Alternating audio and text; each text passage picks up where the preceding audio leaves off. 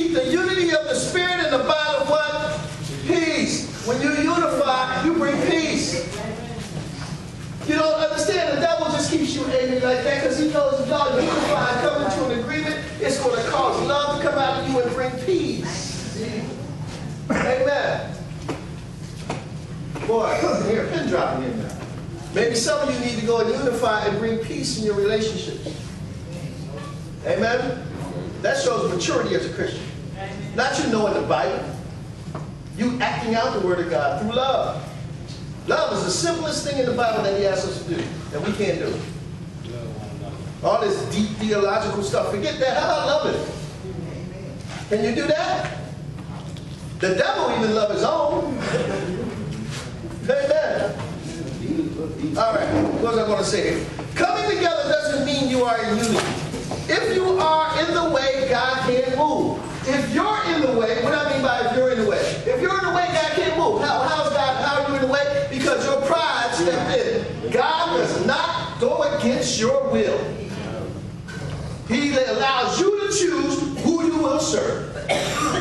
Well, why did God do this? Why did God allow that? No. I need you to come to me because you want to. God wants to be loved, needed, and accepted. Ain't that the same thing we want? But when we do it, it's selfishness. When I want to be loved, needed, and accepted, that's selfishness. Self in need. What do those letters spell out, people? Self in need. Sin. Self in need. Take the 3 letters. Sin. Every time you're needing, every time you're in need, self in need, sin. Selfish need. Because you want to be loved, needed, and accepted. When God says, no, love me, need me, and accept me, and watch me bless you. Amen. Amen. He's a jealous God. All right, I want to give you an example of that. Go to 1 Samuel chapter 15. 1 Samuel chapter 15. Y'all get anything out of it so far? 1 Samuel 15. We just want to look at that famous scripture that Saul did because Saul kept getting in the way. Saul was commanded to go kill everything. He got an obedience from God. God said, unify the people, go over there to the Amalekites, kill everybody. Kill every man, woman, child, and beast. Don't bring nothing back. What did Saul do? He brought back all the best stuff. Amen. Good to do. Amen. Starting at verse 21. What does it say? Ready? But the people took up the spoil, the sheep and oxen, and the chief things, which should have been utterly destroyed. See that? Everything, all that stuff should have been destroyed. To sacrifice unto the Lord thy God in Gilgal. And Samuel said, has the Lord has great delight in burnt offerings and sacrifices as in obeying the voice of the Lord? Behold, to obey is better than sacrifice, and to hearken than the fat of the ram. What's that word hearken mean? Listening, not just listen with an intent to change. Everybody listen, but are you changing it? Are you listening to God's word that's causing a change in you? Or are you just listening?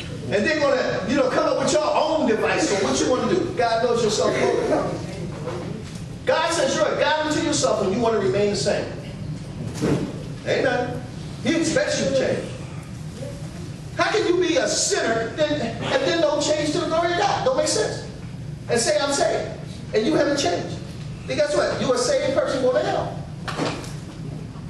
You can't say you saved and stay in the same condition. Amen. God requires you to repent. God requires you to confess. God requires you to forgive. I ain't doing that. I ain't never did it before. Well, then go to hell. I said like pastor. Well, go to hell. Amen.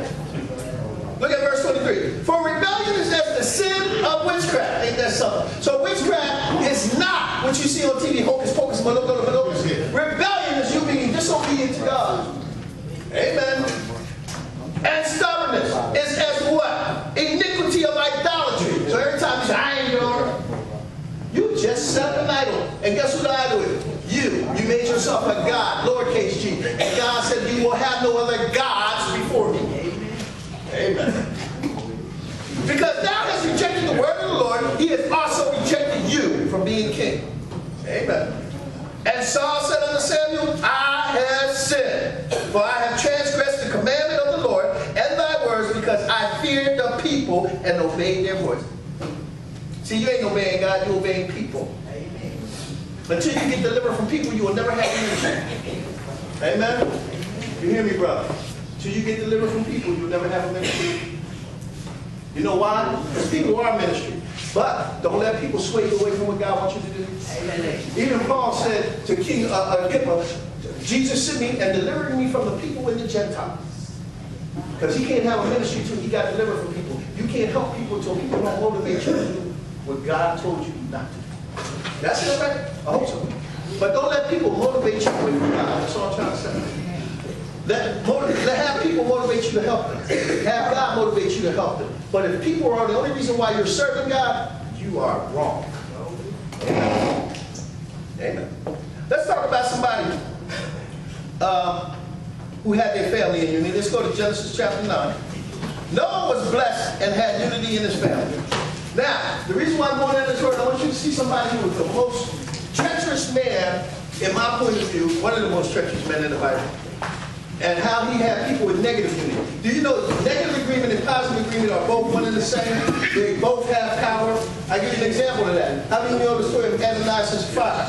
The one who lied to the Holy Ghost and dropped dead. Bam! Yeah. They were in negative agreement as a married couple. So negative agreement just has as much power. If I agree with you negatively, we got just as much power as if I agree with you positively. There's still power. Because the power is your tongue. Life and death is in the power of your tongue. Amen. The tongue kills quicker than a pistol. It's bigger than a nuclear bomb. That's how powerful words are, man. Words have destroyed countries, dude. Amen. A lot of people are in prison over words. Come on, think about it. But Noah had unity in his family. Let's look at that. Genesis 9:1. What does it say? And God blessed Noah and his sons and said unto them what? Be fruitful and multiply and replenish the earth. Look at that. Because you know how many people went on that boat? 8. 8. What does the number 8 represent? New beginnings. Those 8 people were set up to start a new beginning. Amen. But watch this. Watch what happens here. Go to chapter 10 of Genesis.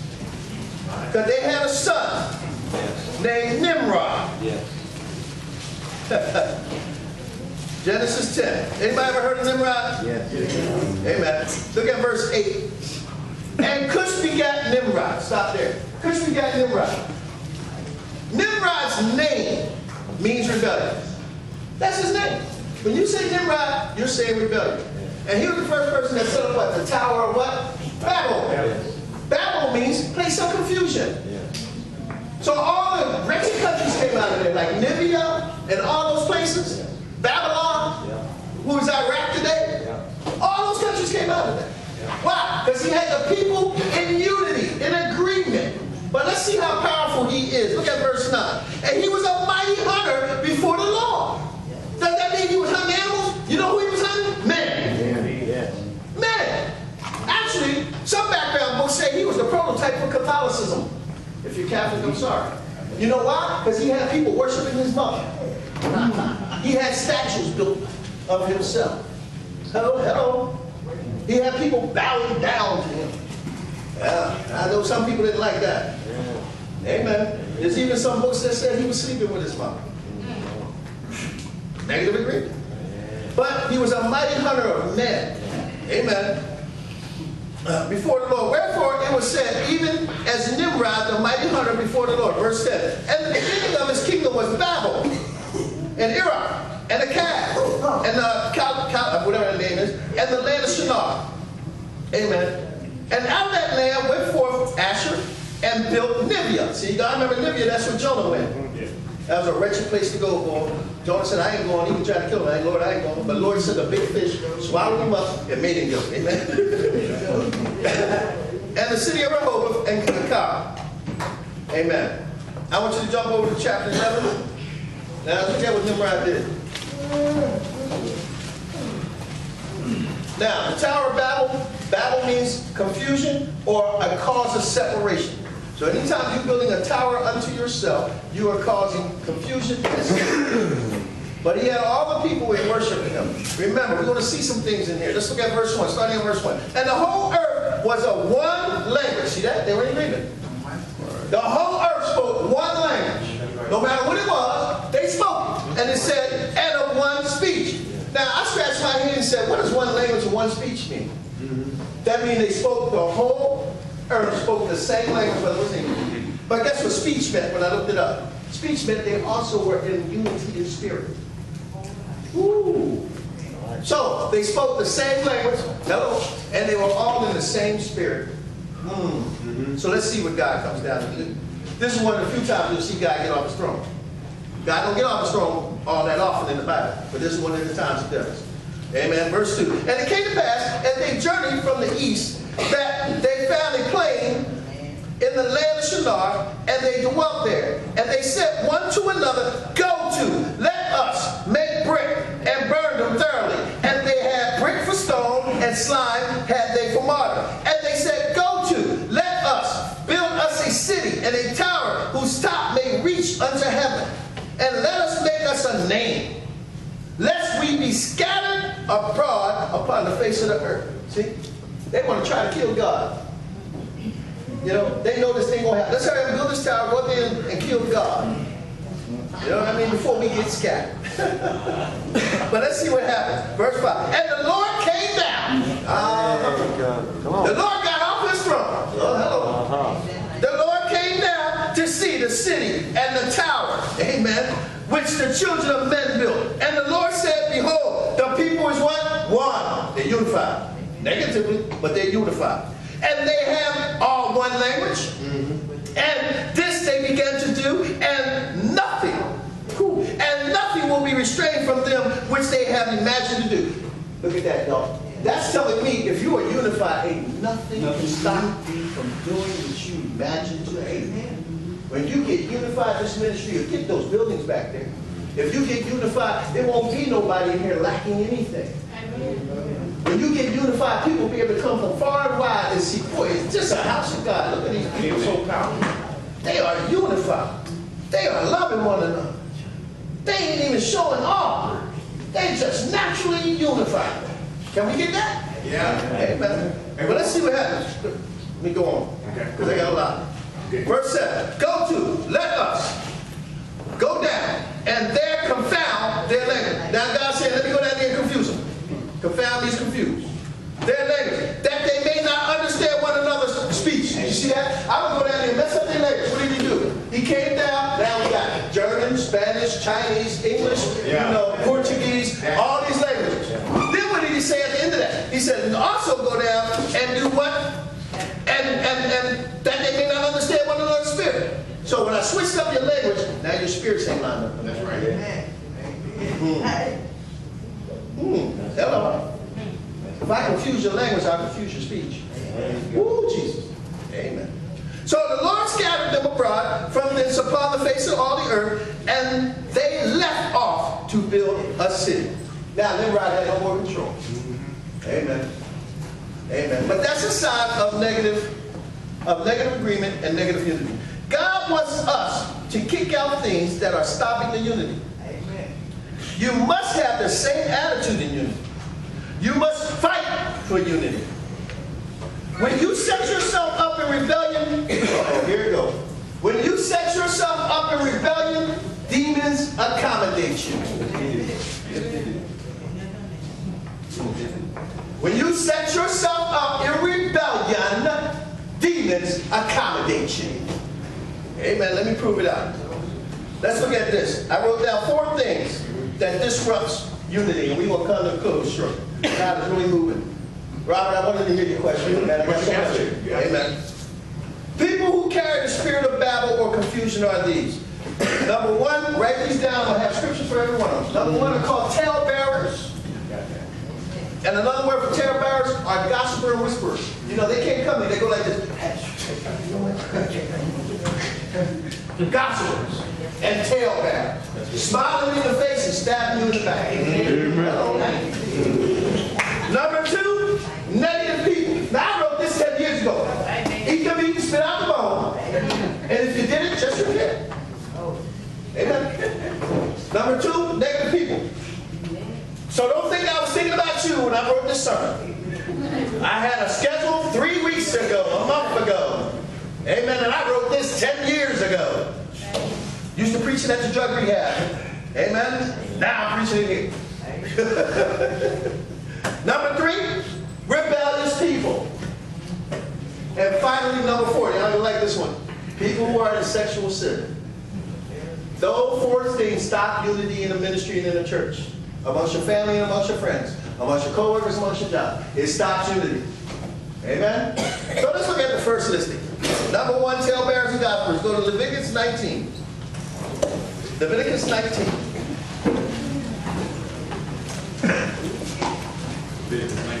Leviticus 19. We're going to try to shoot through these scriptures quickly. I got a lot concerning the other verses here. Leviticus 19, verse 16. Real quickly. If you can't keep up with me, just write it down and go over later. Thou shalt not go up and down as a talebearer among thy people. Neither shalt thou stand against the blood of thy neighbor. I am the Lord. That sounds like God said it. Not wrong. That is right. He made sure he ended the sentence. I am the Lord. I love that. Amen. Proverbs 11. Proverbs 11. Proverbs really kicks you in the tail with this book. Proverbs 11. Look at verse 13. A talebearer revealeth secrets. A talebearer reveals secrets, but he that is of a faithful spirit conceals the matter. A talebearer tell all your business, but if he's your friend, he's going to conceal your issue. Hello. Don't tell a talebearer your business. I guarantee you, I'll find out about it even if I'm in California. Amen. Come on. Amen. Too many of y'all got friends that are talebearers. I cut them. I leave them to the side, baby. I love you, but you ain't walking with me no more. Because I talk too much, and I know I'm going to give you one of my secrets. The Bible says when you find people like that, there's a scripture I didn't write down that says, don't give your pearls unto the swine or unto the dog. They will spit them back at you. Those pearls represent your wisdom. They don't respect you in your wisdom. Don't have no company with them. Also, in Thessalonians it said, they ain't nothing but busybody. They ain't nothing but busybody. The Bible says in Thessalonians, note that, man. We used to do it in the rehab. We would put a big sign on them. They had to walk around for a week when they were rebellious. Pride, anger. We would put a note on them. Nothing. But it also says this, people, admonish him, means warn him. Not to put him to shame, but admonish him as a brother so he'll come back. Amen? Because that's your brother. You want him to come back. You don't want him to stay in that state. Because if you leave him there, the devil's going to have free reign in his life. But you don't let him walk around being a talebearer. Tell him, let's stop it. I ain't never seen one thing you expect women to gossip. But it's one thing when you got a man that does that. That's boy, God hates that. You know, how you gonna be a man? You're supposed to be a man with male attributes. You start talebearing, I'm wondering if you got 2 splits.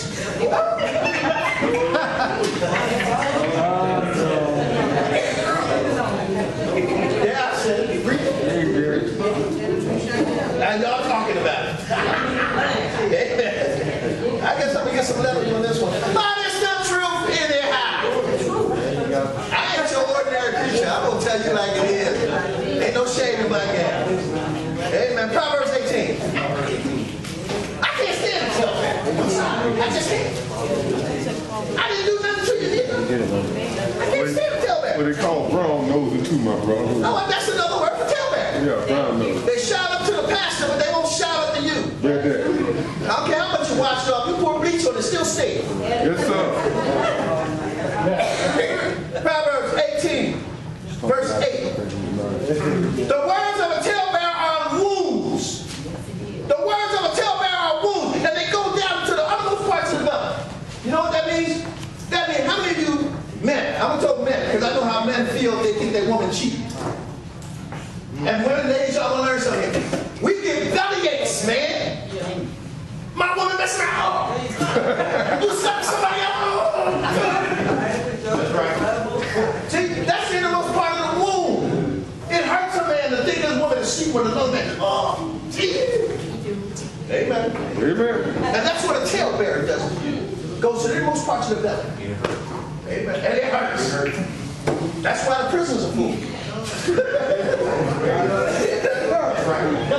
Proverbs 20. Come on, y'all. Proverbs 20. Verse 19. 20:19. What does it say? He that goeth from battle as a talebearer reveals secrets. Therefore, meddle not with him that flatter with his lips. Meddle not with him. So y'all thought I was not being a Christian when I said I separate? The Bible said don't meddle with them. Wasn't me. Well, he ain't a Christian. Oh, I followed what God said. Because he will reveal your secret. She will reveal your secret. Don't meddle with them. Are y'all getting blessed? Amen. Proverbs 26. Y'all didn't know God talking about this stuff like this. Proverbs 26, verses 20 to 22. What does it say? 20 to 22. Where no wood is, there the fire goeth out. So where there is no talebearer, the strife cease. Amen. Come on. Kick him out. As coals are to the burning coals, and wood to the fire, so is a contentious man to kindle the fire. Always angry. Always got something going.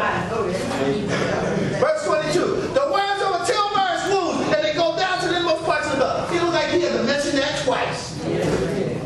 A talebearer hurts. Amen.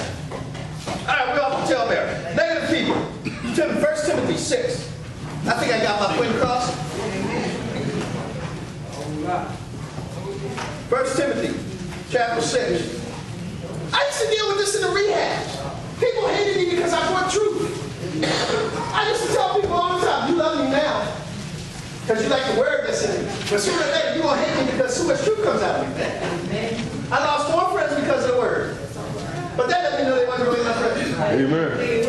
Because you can't handle the truth. Then I found so many people who love correction. I'm a preacher that preaches correction. You invite me to your church or to your house, you better know I'm coming with correction. That's my job in the body. I'm sorry. My job ain't to teach you from Genesis to Revelation. My job is to teach you how to get out of your sin, get out of your mess, and let you know that God still loves you. Just get it together, get up and admit it, be a man and a woman of God, and say, I'm sorry. Help me, Jesus. That's all. Amen. Negative people. 1 Timothy 6:20. 1 Timothy 6:20 says what? O Timothy, keep that which is committed to thy trust, avoiding profane and vain babbling and the opposition of science falsely so-called. What does that mean? Avoid people that are speaking negatively. You know, as soon as you hear that stuff, change your seat. But change your position. Just walk away. Don't even comment. Just get up and move. There you go. I'm not allowing that stuff to come in. Negative speaking. Well, why are you talking like that? I want to hear that. You know, I'm going this way. You stay there. I know you don't want to change, so you stay there. I'm going this way. Because remember, misery loves company. Negative people want as many people as they can to agree with them. That's all. 2 Timothy 2. 2 Timothy 2. Come on, we got to move here. 2 Timothy 2. Verse 16. But shun profane and vain babbling, for they will increase unto more ungodliness. They will increase unto more ungodliness. Somebody got their phone on. Please turn it off.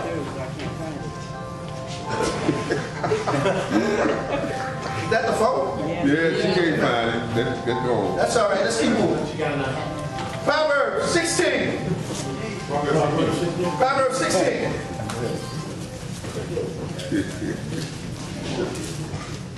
The devil tried to call and I ain't answering. It's none of your phone.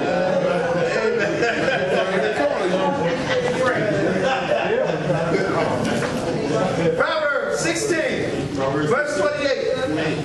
What does it say? A froward man. You know what froward means in the Bible? Perverted. A perverted man. Amen. A perverted man soweth what? Strife. And a whisperer separate chief friend. So, hey man, you my boy tonight, man. You know, we all that. Tell you what. Like, be cool, bro. That's what a whisperer is. Tell you how much you like and then go stack it straight. You know? I can't believe he said that. Yes, you can. He's a whisperer. Amen.